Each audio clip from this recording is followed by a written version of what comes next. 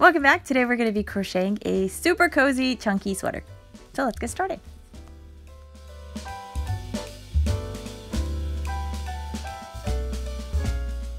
Let's talk about what you're going to need. Now the yarn needs to be a bulky yarn, so it can be whatever yarn you prefer, made out of any fiber you want, so long as it is a bulky yarn. You're going to need a 15mm Tunisian crochet hook and a regular 10mm hook. You're also going to need your yarn or tapestry needle and some scissors. Something that's helpful but not necessary are stitch markers. I'm going to be using them a lot in this tutorial, but if you don't have any, you can also use safety pins or just little pieces of yarn. Let's talk about how we're going to build this sweater. So we're going to begin with your initial chain, which is going to be the width of your garment. We're going to start at the front panel, and then you're just going to add the length of the fabric by adding rows. Once you get to about 3/4 of the garment length, which we'll talk about the measurements here in just a moment, you're going to begin with the neckline. So you're going to do the V-neck. So you're going to start with one panel, and then you'll do the other panel, and then you'll work on the back panel and complete the full length of your garment. The sleeves are going to be added onto the sweater itself, so instead of making them separate and sewing them on, we're just going to crochet them directly onto the vest of the sweater, and then you can go ahead and adjust the length as needed. So the measurements you're going to need to take are the length, which you're going to measure from your shoulder down towards your hip, or however long it is that you want your sweater to fit. Take the measurement of both the front part of your body and the back part of your body and use whichever one of those measurements is the longest. Next, you're going to take the shoulder, bust, waist, and hip measurement. You're going to take this around your body, so completely around the widest part of your shoulders, your bust, your waist, and your hip. Use whichever one of those 4 measurements is the widest. You're going to divide that number in half, and that is going to be your garment width. Now, the sleeve measurements are more for if you're going to be making this for someone else and you can't try it on, because the sleeves we're going to build them as we go, so you'll be able to adjust them as you're crocheting them. But if you're going to take the sleeve measurements, make sure that you bend your elbow and measure from your shoulder all the way down to your wrist. That's going to give you the length of your sleeve. Measure around the widest part of your arm so you can get the sleeve circumference, and then you're going to do the same for your cuff. We will go through and adjust these later as we crochet, and you'll be able to measure these out and make sure that the sleeve is actually going to fit, whoever it is that you are crocheting the sweater for. Alright, so now that we've covered all of the pattern notes, let's actually begin making this thing. So you're going to begin with an initial chain, and for this you need to make a slip knot. So wrap the yarn around 2 fingers, and then you're going to insert your hook in front of, or through, the first loop. Grab the second one and pull it through. To tighten the knot, you just pull on the threads individually. Now, as this is a beginner-friendly pattern, we're going to just talk about how to make the chain and everything else. So to make a chain, you're going to wrap the yarn around your hook and pull the top loop through the bottom one.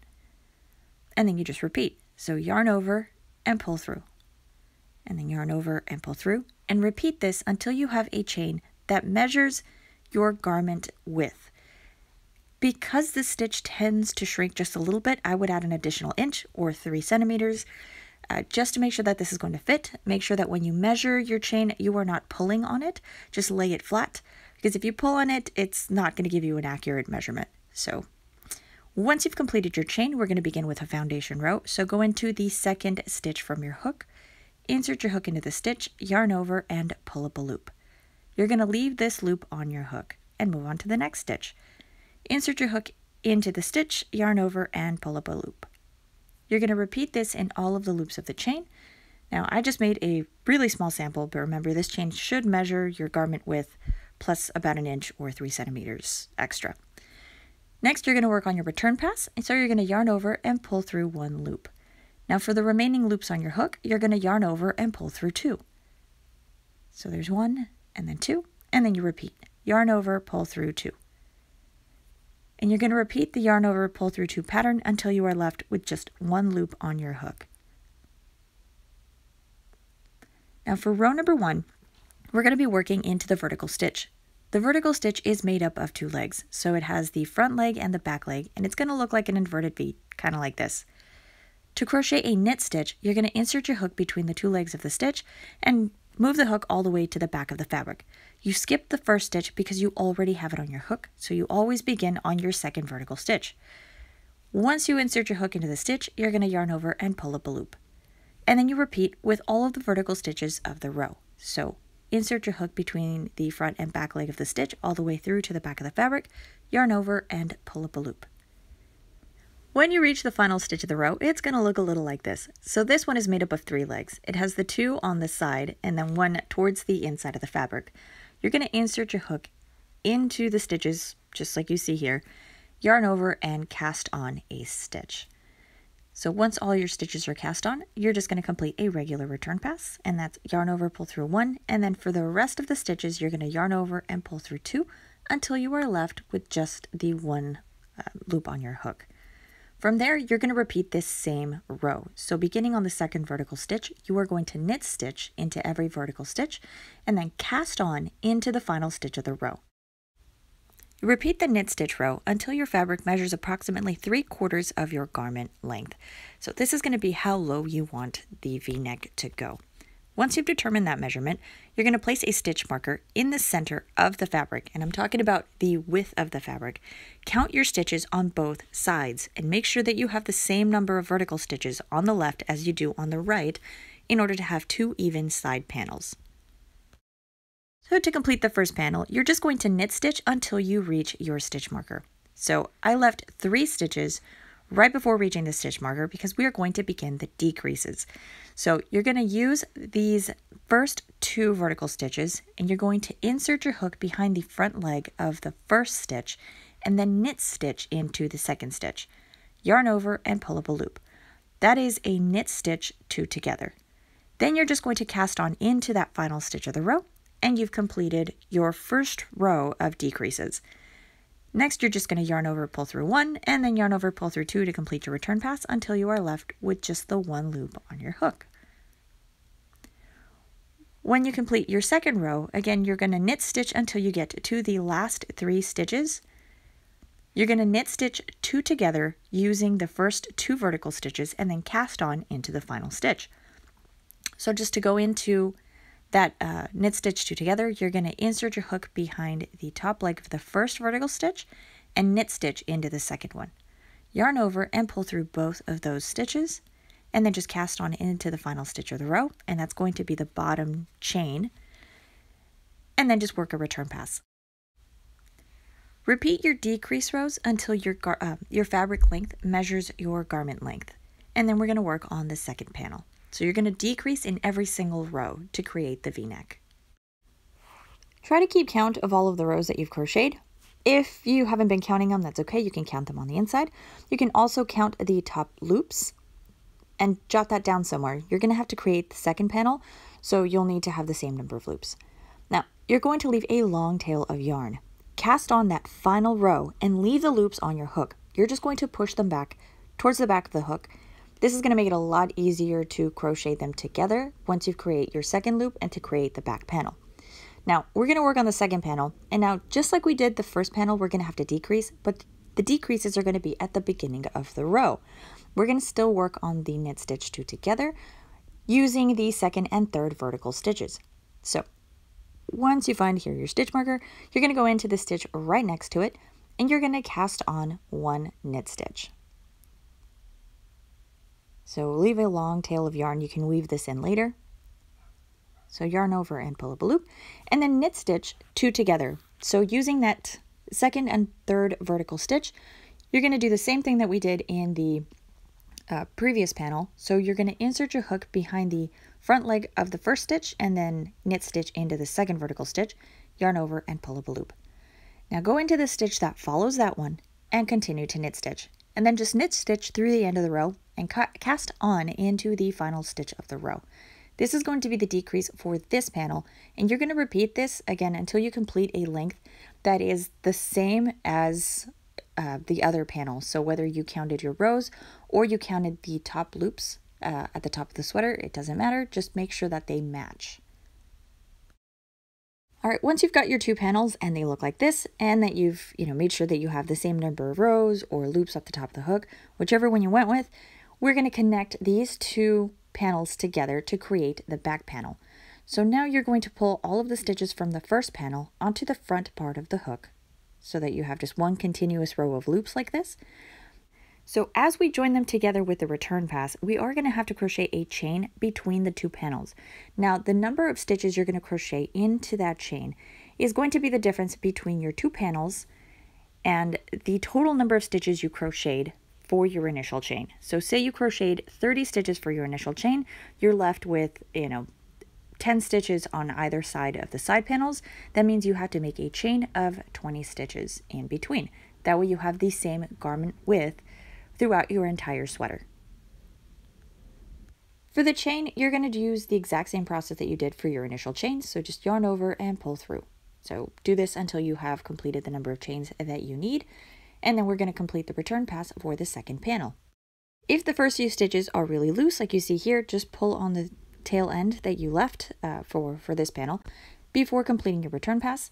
You are going to weave this in later, so it's not going to continue to pull out like this. Just work your return pass, and then after you work about a row or two, it'll stop pulling through, and then once you go through and weave in all your tail ends, that problem will, solve itself. Once you have completed all of this, see, I go through and I pull it a bit more. This is what your project should look like. So you're going to have your two side panels, and then you're going to have the chain that connects the two of them. From here, you're going to knit stitch into the vertical stitches of the panel, and then just create a foundation row into the chain stitches. So for that, remember, you just insert your hook into the stitch, yarn over, and pull up a loop, just like you did for the foundation row. So I'll work through this a little bit quickly and just show you how to cast on those first few stitches for those of you that need to see it. Once you've completed that foundation row, you're just going to continue working a repeat of your knit stitch until the back panel measures your desired garment length. So for this foundation row, you're going to find the first chain. So this one right here is part of that first vertical stitch. So go into the first full chain, so the one that has no other yarn going into it. You're going to insert your hook into that stitch, yarn over, and cast on a loop. And then you repeat this with all of the stitches of the chain until you reach the other side. Once you get to the other panel, you're just going to knit stitch all the way across. After completing the back panel of your sweater, the vest should look like this. You're going to have to complete a bind off before we can start sewing the sides of the vest together and then adding the sleeves. So to work on the bind off, we're going to combine a knit stitch and a single crochet. So beginning on the second vertical stitch of the row, you're going to insert your hook into the stitch, but I had already crocheted my first knit stitch. So we're going to go back. Okay, so here's the second vertical stitch of the row. We're going to cast on a knit stitch, and then we're going to close that stitch as a single crochet. So once you have two loops on your hook, you're going to yarn over and pull through both of those loops so that you are left with just one loop on your hook. And you're going to repeat this in every stitch of the row. This is going to create a nice neat edge, and it's going to close off the spacing between our vertical stitches, so, our fabric will look nice. When you reach the final stitch of the row, you are just going to single crochet. So here's that final stitch. So just single crochet one, and then you're going to finish this off with a chain. This is going to make a small knot at the bottom, and then cut a long tail end of yarn. You're going to pull that through along with your hook and tighten a little knot at the end. So here's what our fabric looks like now that it's all finished. You're going to have to go through and weave in all of your ends. This is going to make the stitching and the rest of the sweater a lot easier. So you're going to need a yarn or a tapestry needle. Now you can use any tail end you want. It's the same process for all of them. Once you thread this through, you're going to look at the inside of the sweater or the back part of your stitching, and we're only going to work on the return pass. So this is the back side, and here's the front part of the stitching. If you keep all of your stitching on that return pass, you won't see it through the front part of the sweater. So you're just going to stitch in a bit of a square shape. So you can use 1 or 2 return passes for this. But you're going to stitch going in one direction, and then you're going to switch directions. And then if you're having difficulty pulling your needle through because the yarn is too thick or whatever the reason is, you can just twist the needle the way you see me doing it in the video. It makes it a lot easier to pull the needle all the way through. Once you stitch in a square shape, you can go around 2 or 3 times, and then you just cut your yarn as close to the edge, closest to the fabric as possible. And that is how you weave in ends. Do this for all of the tail ends of your sweater before moving on to the stitching. Before we work on the stitching to sew the sweater, or I guess right now it's a vest, so before we close the vest, try the vest on. So stand in front of the mirror, place a stitch marker where you want the armhole to go, and then we're going to start stitching from the bottom side. Make sure that you count the stitches, and then you count the same number of stitches on the other side so you have 2 even sleeves. If you are using measurements, you can also do this using the measurement. So take the circumference of the arm and then you're going to fold your measuring tape in half, place it along the shoulder, and then down towards the armpit, and that's where you're going to place your stitch marker. Count the number of stitches, just like you did if you were to try it on, and then repeat that on the other side. Make sure that you have the same number of stitches from the armpit of, I guess, the sweater all the way down to the hip. That way you make sure that your sleeves match. Now to sew, you're just going to use a long piece of the same yarn that you were using to crochet your sweater. Make a knot on one end, and then we're going to begin here at the bottom part of the sweater, so just hide that little knot at somewhere in the first return pass. Now you're going to go into the second side, so to the front panel. You're going to find that first stitch, and you're just going to sew through, or I guess under the post of the stitch, just like you see here. So come in through the bottom part and then come out through the top part of the stitch and pull through. And then you're going to go into the back panel and you're going to do the same. So where your yarn came out from the first stitch, that is where you're going to insert your needle. So right in here, you're going to go under the post of the stitch and through the top side like this. It's kind of difficult to explain it with words actually. So just watch the video.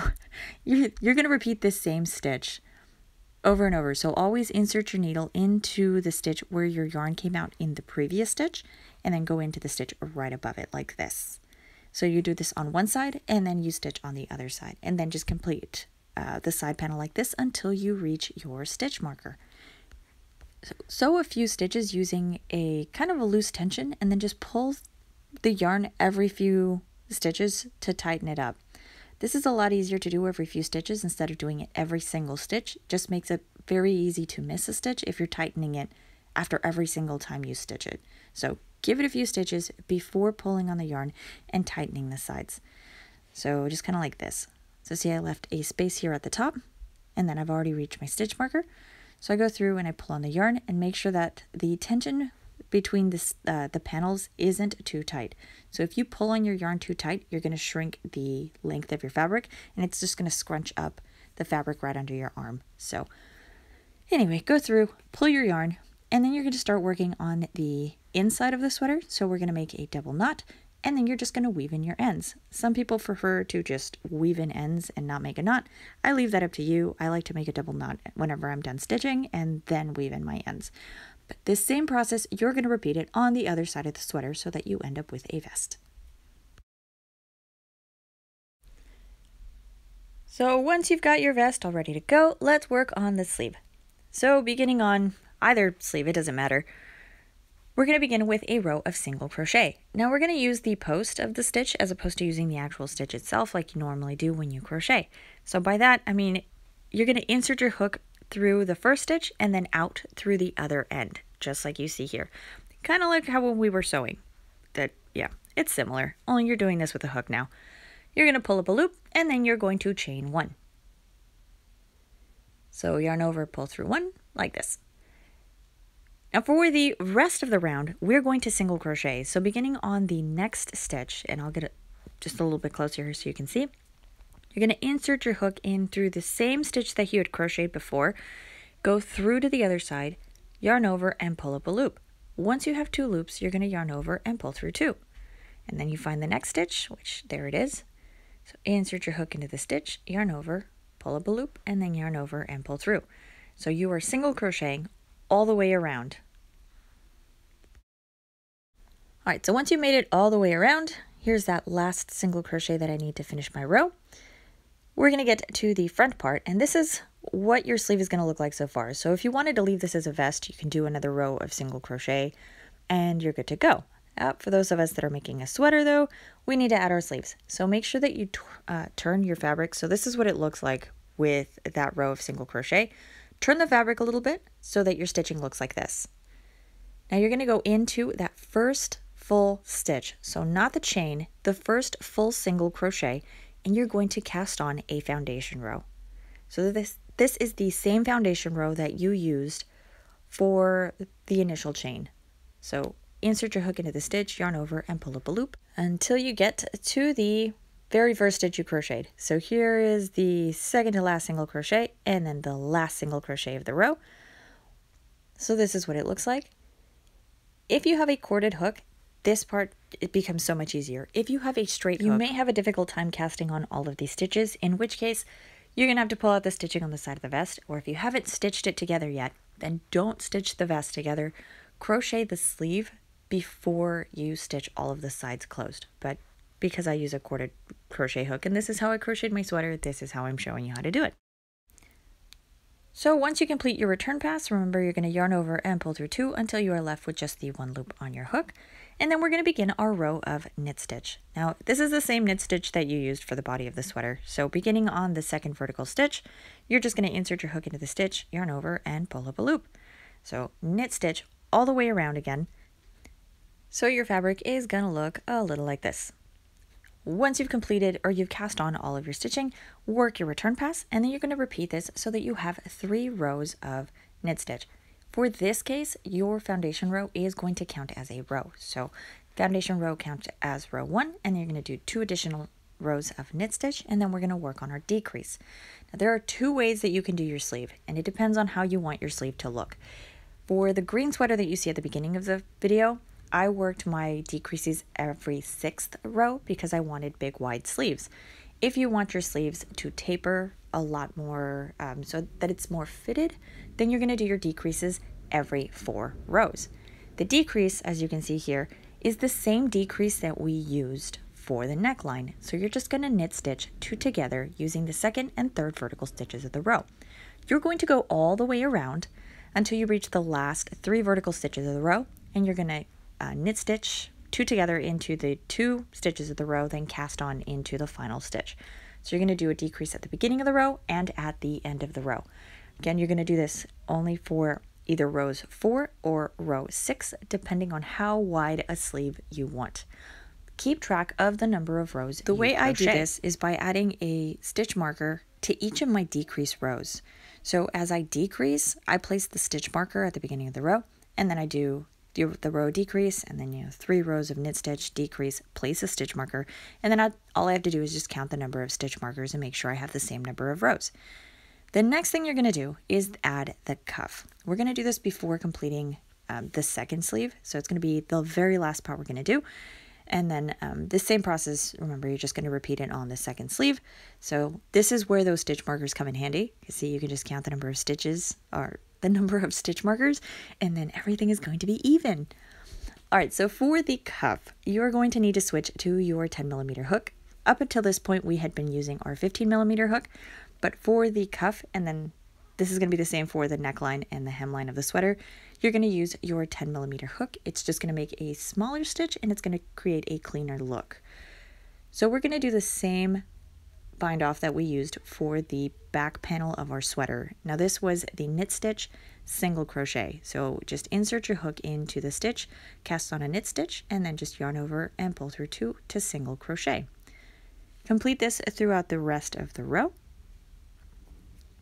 Once you reach the end of the row, you're just going to single crochet into that final stitch of the row, and then you're going to chain 1. So here's our single crochet, chain 1, we're going to turn our work around, and then from here you're just going to complete rows of single crochet. So beginning on the first stitch of the row, just insert your hook into the stitch, yarn over, and pull up a loop. You can make as many rows of single crochet as you want. I used 3 rows of single crochet, so it was the bind off and then plus 2 additional rows to make the 3 rows of single crochet. But you can make this part as thick or as narrow as you want. When you are through, leave a really, really long tail end of yarn. You are going to use this to sew the bottom part of the sleeve closed. So just like you see here, there's a big long tail end. That's the same thread we're going to use to stitch using the same stitch that we use for the side of the sweater. So once you've completed your sleeves, like I said, it's the same process for both. You may be left with this big gap between the sleeve right here. You're going to just stitch that together once you get to that part of the sweater. So go through, stitch everything tight, weave in your ends, and then repeat with the second sleeve. So moving on to the neckline, we're going to begin just crocheting a single crochet right where our stitch marker is. So this center stitch marker right here. Just begin with your chain 1 and then just single crochet all the way up to the top part of the shoulder, so which I'll show you here what the stitching is going to look like in a second. The front part of the stitching is really easy to identify. It's just those transition stitches that are kind of funny looking, especially if you're a beginner. If you are a more experienced crocheter, then, just go around, single crochet a few times around. Now you can either end the row at this stitch marker again, turn your work around and crochet going in the opposite direction. Or again, if you're more experienced, you can always just decrease at the point in the center part, like right at the cleavage of your sweater, and then just continue working in the round. Work as many rounds as you want. Make sure that you try it on after you crochet about 2 or 3 rounds to make sure that the sweater is still going to fit over your head, because you are going to be decreasing a little bit as you go. But other than that, yeah, that's all you need to do. You're going to repeat the same process for the hemline, and that's it. Now, for those of you that are still really new to crochet and you're still following along, this is what the back stitching is going to look like. So you're going to insert your hook into that space right there. So here in the corner, you're going to skip these stitches that I'm holding right under my thumb. Go into the next full stitch, which is this one right here. That is where you're going to insert your hook and pull a single crochet. And now you've transitioned into the back part of the sweater, and you're just going to find your stitching. So here's your vertical stitch. Your stitch is typically in between the 2 vertical stitches. So once you can find the 2 vertical stitches, just find the stitch that's right above that. So right there, insert your hook and single crochet. When you get to the other end of the row, you're going to do the same thing. So you're just going to skip the cornermost stitches and find the first full stitch on the front side of the V-neck, and then just crochet all the way down to the stitch marker. Once you reach the stitch marker, you're going to crochet your last single crochet into that same stitch, so right here where that stitch marker was. Now, if you wanted to just add more to the neckline, you can just chain 1, turn your work around, and go the other way. I'm going to stop right here, so I'm just going to chain 1 to make a knot at the bottom, pull my yarn through, and then just weave in these tail ends. And that's how I'm going to leave the neckline. For my sweater, I think I went around twice. But yeah, it's up to you how many times you want to go around to make the top part of your sweater. Now you're going to repeat this process down at the bottom of the hemline. You're going to be working in the round. So just pick one side of the sweater, place a stitch marker there just to know that it is where you are beginning your single crochets for the hem.